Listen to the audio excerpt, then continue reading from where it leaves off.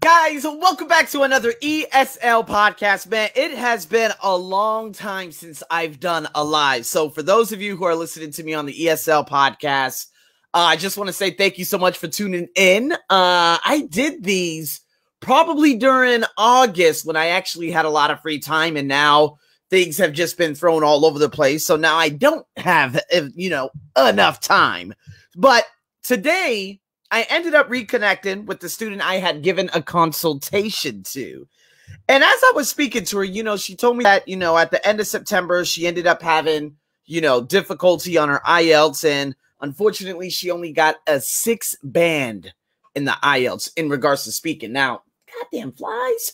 Anyways, in regards to that, she needs a 7. So when I was, of course, if you listen to her, you would probably say, wait, how is that possible? How could you possibly get a 6 band? So what I normally do with a lot of my students, I kind of run through things like, okay, what is it exactly are you having difficulty with?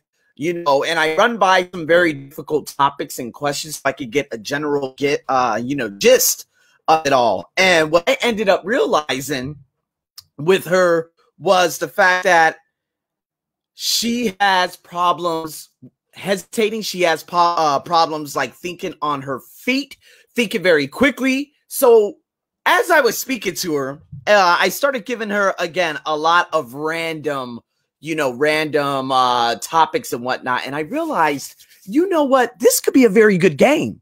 This could be a very good game for a lot of people out there who need help with thinking quickly on their feet and how they're able to assess different questions. And you have to do it very quickly, because even if you, with the speaking part too, if you don't have those capabilities, it's going to end up being very problematic, right? So as I am quickly hurrying up and sharing all of this, and you guys are probably going to see this just about everywhere, just want to say thank you so much for coming on. And for those of you who will be coming on live, thank you so much. And so what I'm going to do here, and what this video is for, well, basically what I'm going to be covering today is the good old fact that what is, and of course, again, you guys are probably, realizing that, oh, he's actually a little bit behind. Okay. So here we go. 3 minutes in. Let's get started. Okay. So again, one of the main difficulties that a lot of people have, okay, in regards to, what is it? Like some of the, the topics is you have to somehow rewire your brain is what I'm trying to tell you. So I'm going to be going over a number of different topics here and how you can play this game at home. I'm going to call it IELTS Impromptu Topics. That's right, people. Now, I have no idea where I've come up with the name. I have no idea where I'm going to go with the name. It doesn't matter what the name is. The fact is that this can improve your ability to think very quickly. Now, with an impromptu speech, if you guys are unaware of that, this is something that a lot of people have to do like throughout school and university in America. Not so much. But if you're in a speech class or a communications class, this kind of throws you off and it gives you the ability to think and think very quickly.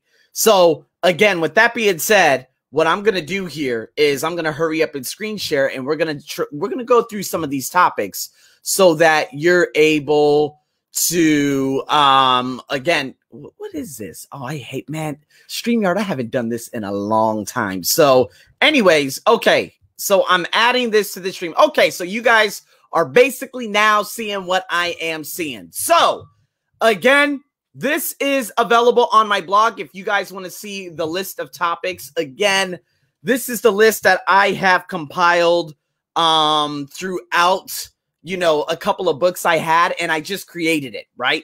So these could have been different topics in different sentences. These could have just been overall topics, and some of them I do just create. Again, drawbacks and benefits, agree, disagree. It could be very similar to also the writing task too.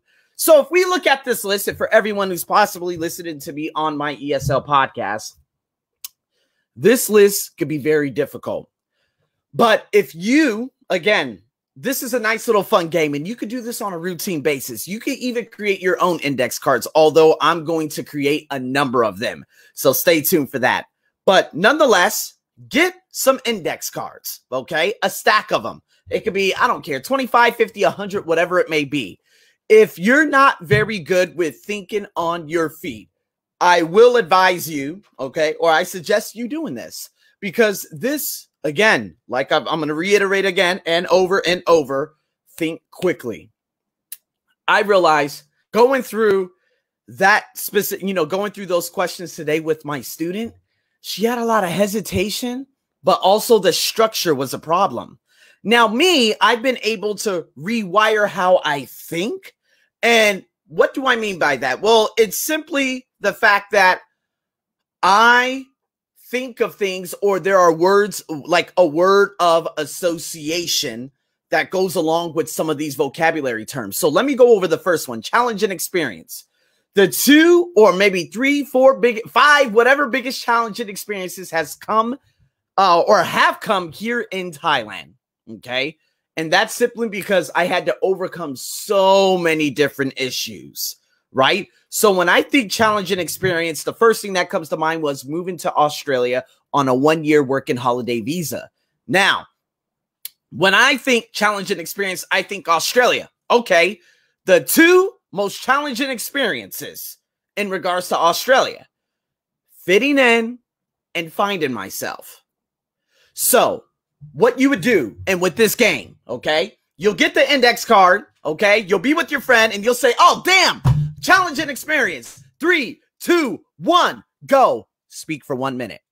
If this is the first time that you're answering a question like this, I don't want you to speak in structures such as like a speak in part 3 or a speak in part, a part 3 or a part 2, right? But just speak freely. I call this free speaking. It's like free writing. Free writing, I would do that back in 5th grade. I don't know why they didn't employ that in high school, because it is very, very important. But free speaking is just you speaking about things that you don't speak about often, just freely for 1 minute. So this could be index cards in regards to, okay, we're doing free speaking today. Or this could be index cards in regards to, hey, speaking with structure. So it's very hard for me to speak very, very freely because I do speak with structure. Obviously, I am a teacher, a trainer, a coach, all these other things. So in regards to that, what I have here, challenge and experience, Australia. 2, fitting in and, oh my God, what was the other one? Fitting in and finding myself. Okay, so challenge and experiences. 3, 2, 1. So the most challenging experience I had endured out in Australia when I first arrived back in May of 2011 was finding myself and also fitting in. So finding myself, this revolves around me fitting in also. And because I have, like everyone else, a very unique personality. But when I went to a country where they don't show their personality, such as how Americans do, I felt like something was wrong with me. I felt like I was constantly trying to make friends, but people kept saying, I don't really want to, be friends with you. Let me give you an example, a real quick one. I worked at a dental office. I was supposed to go with 2 women along with some other staff at that dental office to a bar for my final getaway, for my final, okay, this is my last 2 weeks in Australia. But what ended up happening is one of the girls by the name of Janelle said, I really don't want to go. And I'm like, is there something wrong with me? So this was one of the most critical, one of the things that I never had the opportunity of getting over until I came here to Thailand. There you go. That's me with a little bit of structure. Okay. I mentioned very briefly, again, I talked about finding I guess you could say very briefly with finding myself, but I talked more about the challenge of me fitting in Australia. See, that's kind of like a free speaking along with just a little bit of structure. Okay, that's number 1. So index card down, flip it over. Whoever else, they would literally just grab that index card, flip it up, and your next one would be learning English. So talk about all things learning English. Okay, so you would say, all right, so learning English, the most difficult part about learning English would be this and this. This because of this this because of this. This is like associations, okay? Now, if I switch this up, and I've talked about this before, learning Spanish, okay? So I'm going to switch it up, and I'm going to give you some more examples to how you could reword this. So if I were to pick up that index card that said learning Spanish, I would say, okay, so the most difficult parts of learning Spanish is definitely the verb conjugation and using it on a routine basis. So with verb conjugation, I didn't realize how difficult it was until I got to my Spanish 2 class, which is like the second class in my second year. And I realized that a lot of the verb conjugations, I just never really understood it, nor did the teacher take the time to explain it to us. She only did everything based on test, test, test. However, in addition to that, you see how I'm using linkers to provide that coherence. Using it on a routine basis was also, I believe, was difficult at the time. Fast forwarding into present day, it's actually, or was, a great opportunity and very easy because I lived in Las Vegas, where there are a number of Spanish-speaking individuals out there from Mexico, El Salvador, Honduras, all those other places. So I ended up realizing only in present day that I kind of hindered my own success by not learning Spanish because it wasn't looked at as a passion. It was looked at more as passing a test. So I talked about difficulties. Okay, I gave 2 sides to it, but then I gave a very, very irrelevant. Okay, at the very end, I talked about, I fast forwarded to today. It hindered my overall success because if I had learned about Spanish back then, I would have, you see what I mean? But it was really irrelevant. But again, people, the object of this game, of this index card game, for all of you out there who are possibly will watch this, will listen to this, wherever, is for you to just speak freely about these topics. So to give you 3 more topics or 4 more before, what is it? A family you take after most, or a family member you take after most. Other topics would be like future studies. Okay. Benefits and drawbacks to international aid organizations. Something you've been doing a long time. The disadvantages for online auction sites. This is like eBay. I don't know if people still use eBay. A family member you take after most, or how about your childhood neighbors? So this was a very interesting one for me too. So again, you pick up that index card, childhood neighbor. This is going to associate you and it should bring you back to the event. And whereas there was an emotional event that had occurred and you remember it because the emotion that was back behind it. So I had a number of neighbors and there were a number of unfortunate events with my neighbors. But the last time I had a problem with the neighbor, that was like 12 years ago, right? Well, of course, here in Thailand, but the most significant problem was me going back and forth with this specific lady that lived right next door that played music at a deafening tone. Literally, the walls would tremble and I would get so angry. And guess what? That still remains a problem with me in present day because anytime I hear very, very loud music, I end up reacting in that same particular way because I need that control. That control meaning shut the music off. I got things to do. Bleep, bleep, bleep, bleep, bleep. See, I'm speaking freely now. This is without structure. I gave you a background. I gave you specific details, and I talked about present day. Guys, do you understand what I'm talking about? Okay, if you think about the reasons why you go on holiday, do you go on holiday to visit places and immerse yourself in culture? Do you go in a in a very relaxing way? Do you put activities together and visit different, different mountains? And like if I go to Bali, I want to go beachside. I want to go to a bar out there on the cliff, maybe near Kuta. I would love to go to Mount Bromo, do a night safari. You see what I mean? Why do you go on holiday? Just speak freely about it. Okay. Now, working with children in an orphanage. Is that something that you would love to do? Why or why not? What do you dislike about science? Okay, I've talked about scientists before back in August and how there's always the scientists saying, the scientists say the doomsday clock is coming. All this ridiculousness, right? New technology and the effects it will have on future employment, right? Now, if you guys are unaware of these types of topics, and I know that topic right there, you guys need to understand. Online learning is another one. So technology affecting future employment in general, online learning in school, these are hot topics for 2020, given the fact what's happening around the world.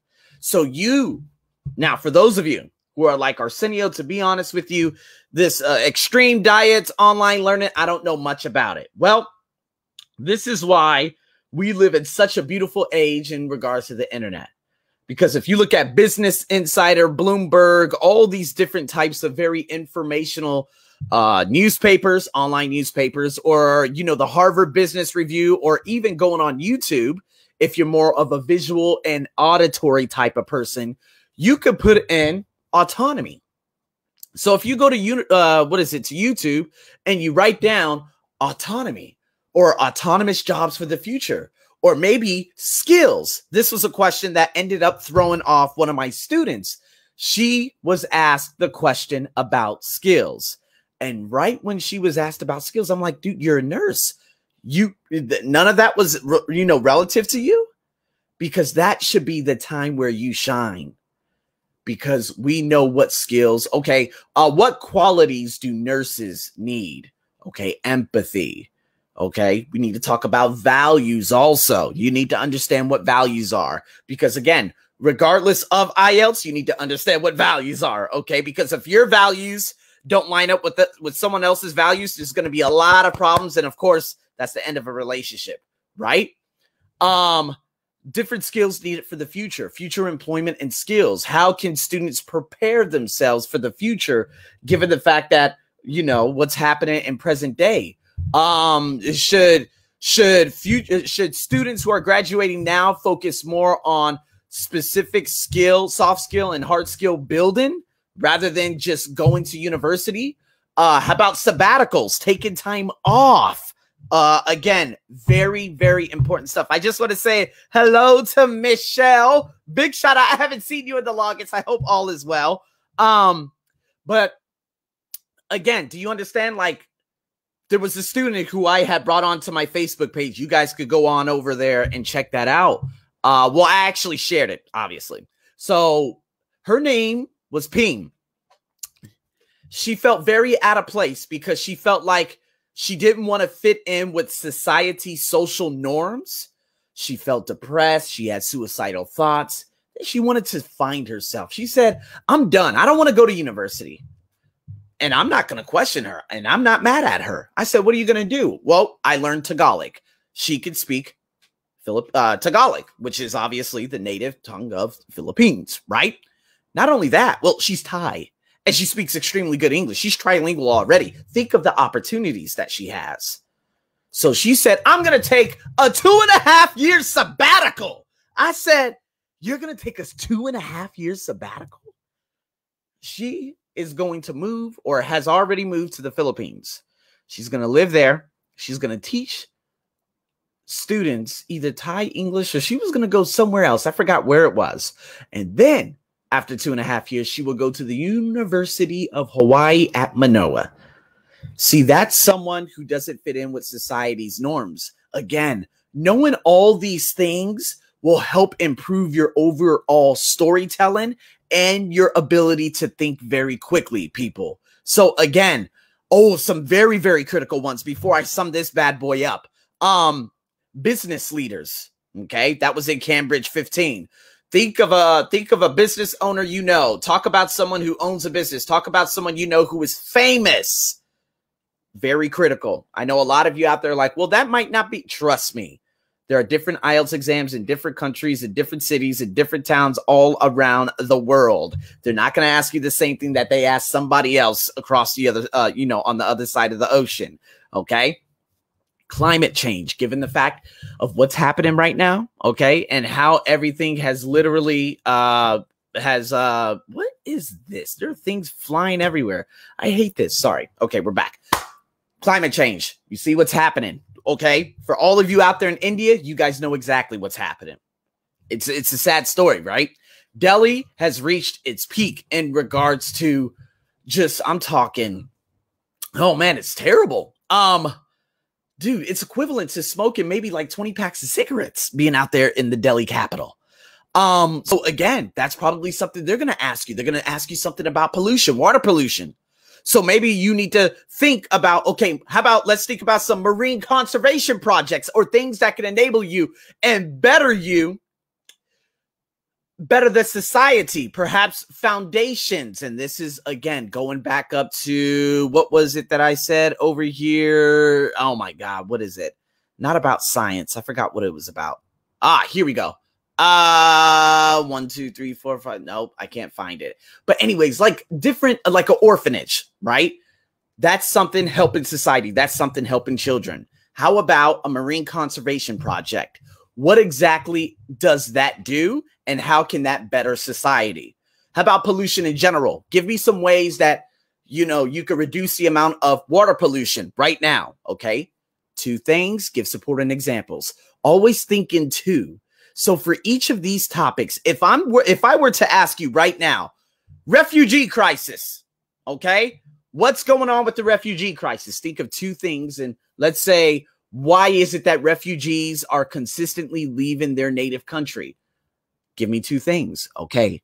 Obviously starvation. Well, no, not starvation. Famine, which is a very good vocabulary term, and lack of employment.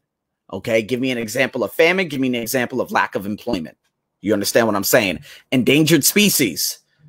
Okay. Think of the endangered species out here in Thailand. They continue to kill very rare species. Okay. But at the same time, there are different habitats and ecosystems that are being founded around the Nicaragua and Costa Rica area where there are a lot of species that we thought were extinct, but they're not. And they're flourishing because they're untouched by human beings.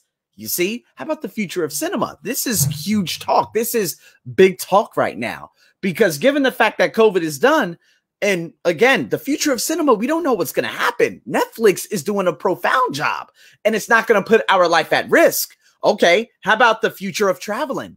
What about the emergence of virtual reality?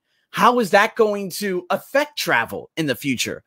How about business travel? Maybe we won't need to go to the Hong Kongs anymore, and to Tokyo and to Brussels or Zurich for business meetings. We can now use Zoom and do everything online and save a lot of money, a lot of time. And given the fact, I mean, the travel industry, how about tourism? I think I had written that down, but apparently not. But tourism is another thing that might be hurting for the next half decade. And then when virtual reality comes and we could put this big device on our head, what's going to happen then?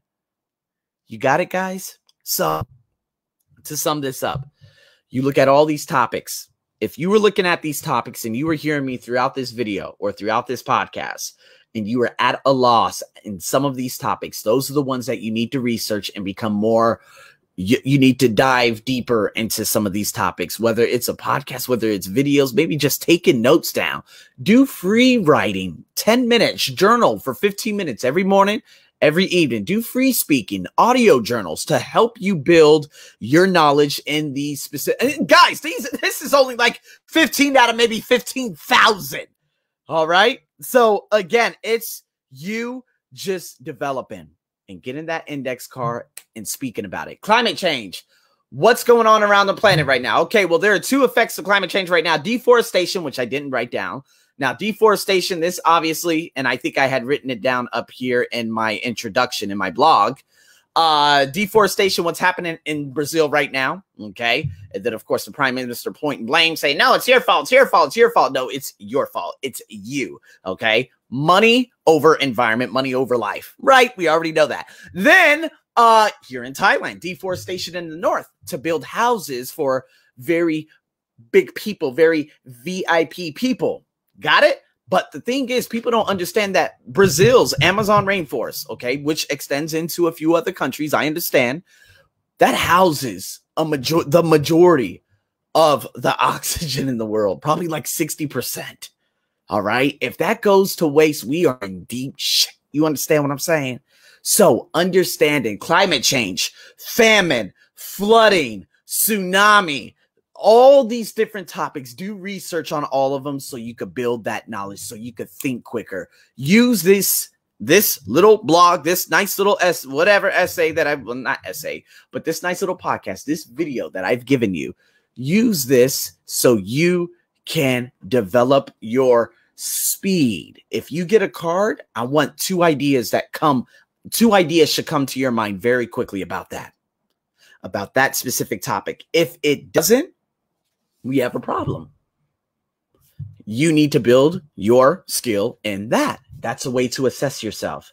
Do that over and over. Just get a bunch of random topics. You can find a bunch of them. I'm going to create something, as a matter of fact, for all of you out there. Okay. So, with that being said, I hope you guys enjoyed this wonderful video. If you guys have any questions, let me know. There were a lot of people who have tuned into this. I just want to say thank you so much to Kathleen, Sana, Michelle again, Emily, Anus, Rizani, all of you out there who have tuned in, man. Again, comment. Let me know what you think. If you guys have any questions, again, big fire sale coming up. What is it? Black Friday. Okay, so for those of you who are interested in online coaching, online classes, IELTS-based speaking classes, all of that is available. Just reach out to me. Also, memberships, if you guys want to learn to go because you already have established that discipline. Okay, so with that being said, man, I just want to say thank you guys so much. You guys stay tuned for more. And again, if you guys have any requests, comments, or any other potential videos to do coming up soon, let me know. I'll be here. I'm your host as always. Over and out.